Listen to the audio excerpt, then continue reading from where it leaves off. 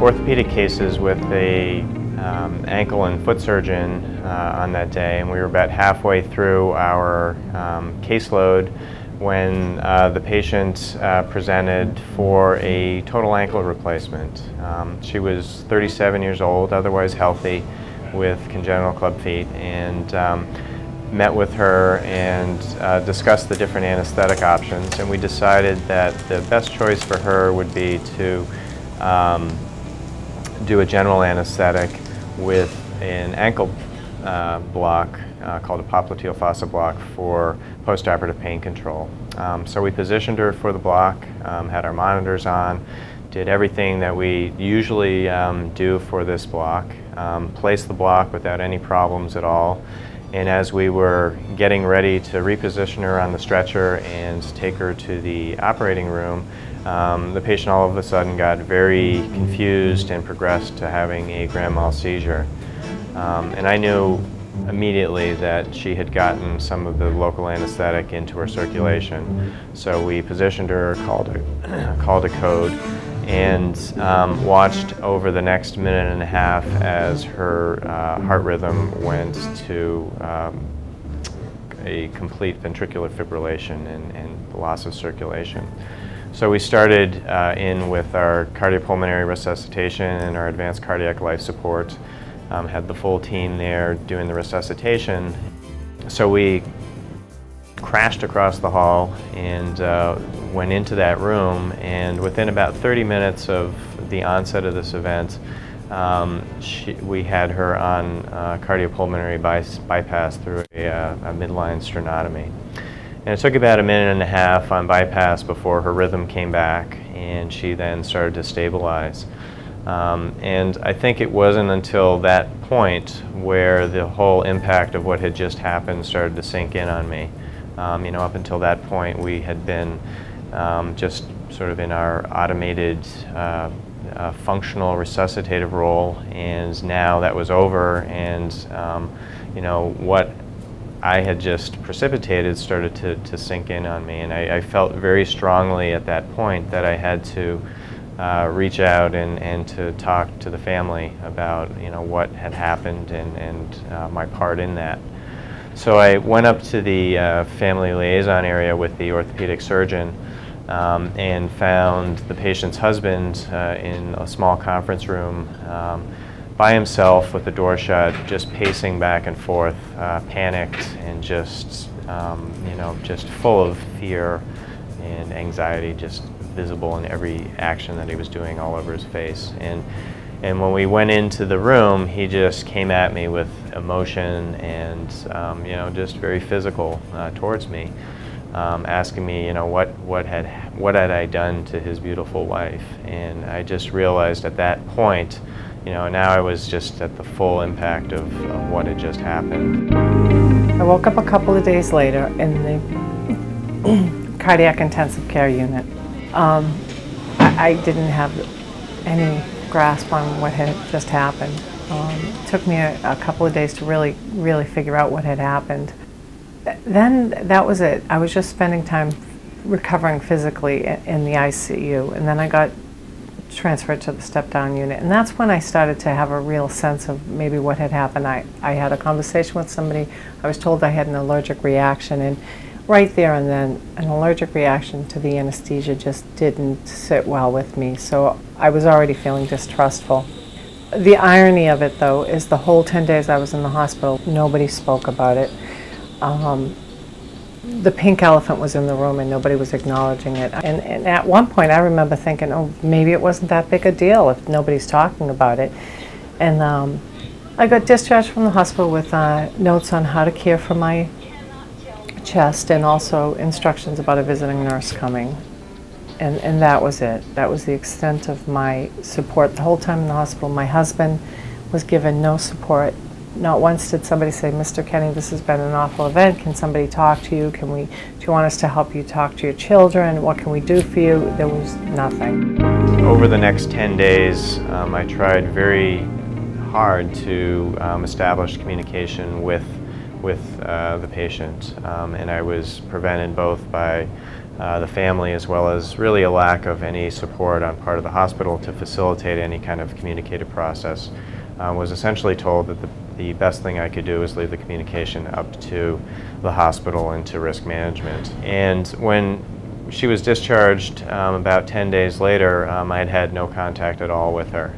And I was really devastated by that and felt that I had to do something. And what I essentially decided to do, because I had no other choice I felt at the time, was to write a letter to her on my own without the hospital participating in it. The first 6 weeks being home, I was really just grateful to be alive. I had received a letter from the anesthesiologist who had been part of my case. My initial reaction to the letter was that he was doing damage control, and I filed the letter and I didn't look back. I was just trying not to deal with it. I wasn't ready for any type of resolution in that area. I just wanted to get on with my life. I didn't hear anything for about 6 months, and during that period of time, I think on my side, I started going back into my clinical routine, but really continued to feel very isolated in what to expect on the quality assurance side, on the root cause analysis side. All of these processes were in play without my even knowing what was going on, and I would just kind of be told I had to go to this area for a meeting the day before, have no idea what the content was going to be, other than that they were going to be talking about my involvement in this case. 6 months after this, I felt like I was having a nervous breakdown. I had no idea what was happening. I would cry when I was driving the car. I felt like I was falling apart. I was dealing with my kids' emotions. They were really, this had really had an impact on them. My husband, every time he looked at me, he would cry. I started to feel guilty that I was alive. It kept building and building over the next couple of months. I met with my orthopedic surgeon and we had a conversation. I said, I want to talk about this, and he said, I do too, Linda. And he said, let me tell you what that day was like. He started to talk about it and then started to cry. I thought, wow, this really impacted more than my husband and I. And that's when I decided I needed to do something to feel better. And one of the things I decided to do was contact Dr. Vim Pelt, so I could let him know I didn't blame him. I really believed it was an adverse event that nobody could have foreseen. And I just wanted to let him know I didn't hold him responsible, and that I wanted to know if he was okay. If I was suffering this much, I couldn't imagine if I was the one responsible for almost killing somebody, how I would have felt. And part of I did want to live with the burden of having somebody live with that feeling without some closure.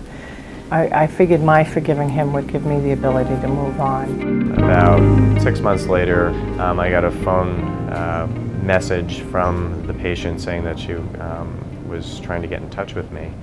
And at that point, I really, was still walking around with this knot in my stomach about what had happened, and finally had my opportunity to clear the air and to open up this communication.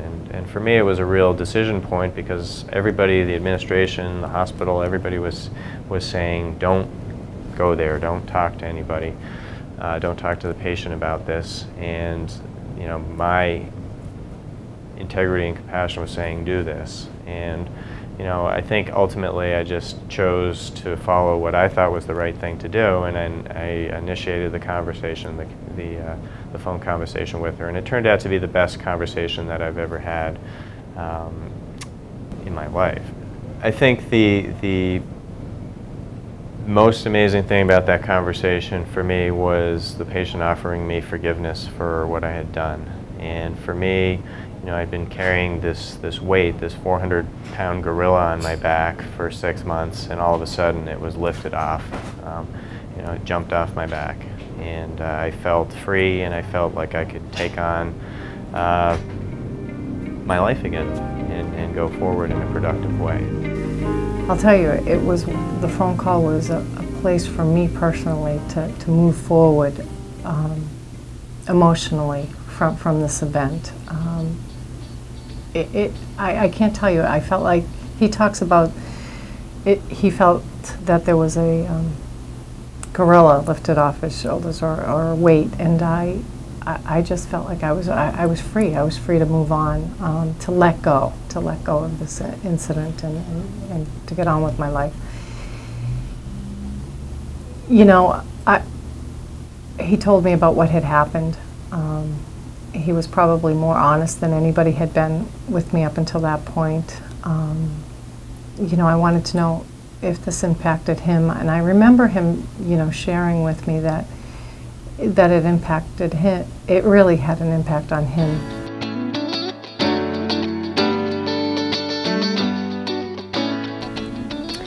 After the year anniversary, because that was very pivotal and emotional for me, I look back at the whole year and thinking how grateful I was to be alive. But there was a sense that I was alive, and that I knew that there was this big hole within the system, and shame on me if I didn't do anything about it. So I wrote a letter to the administration. I told them who I was, what had happened, and I really gave that in one paragraph, but said, you know, this was happening to other people if it was happening to me, and they needed to find a way to reach out to their patients.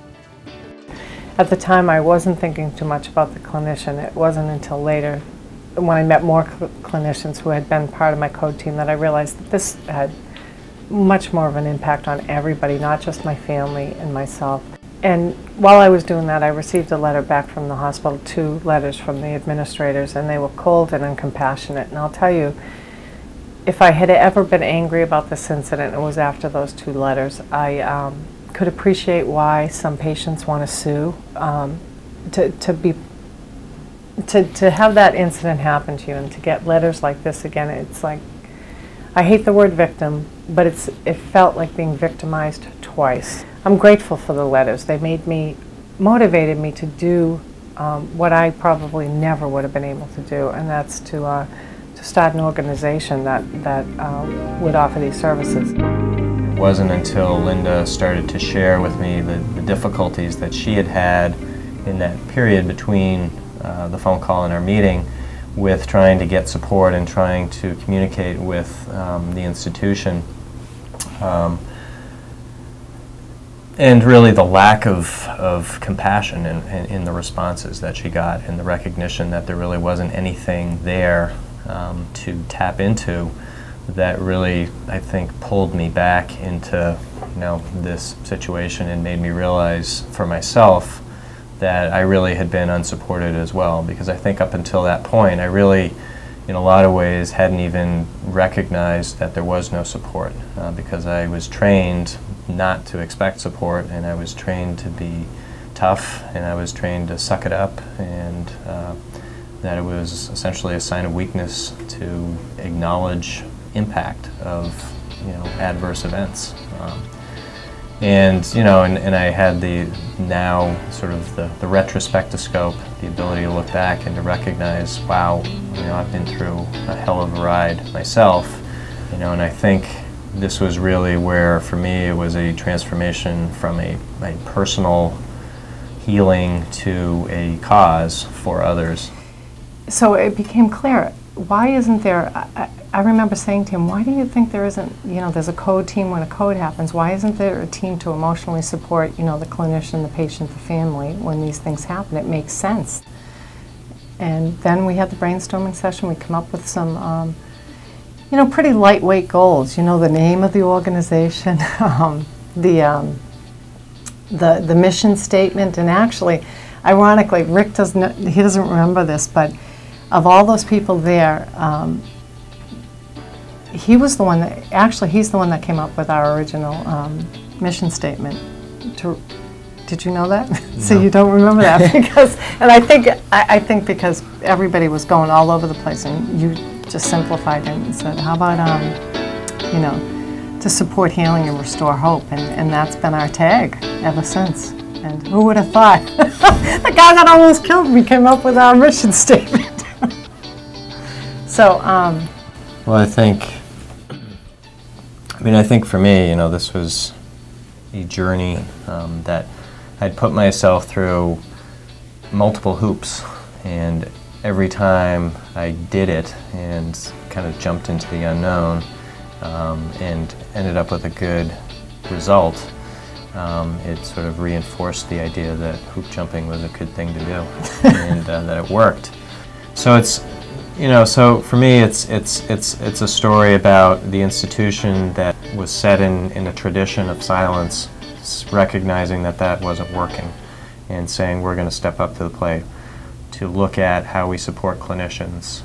Let's look at how we actually support patients when an adverse event occurs, being receptive to MITSS, to the idea, and how the relationship might develop between the institution and the organization.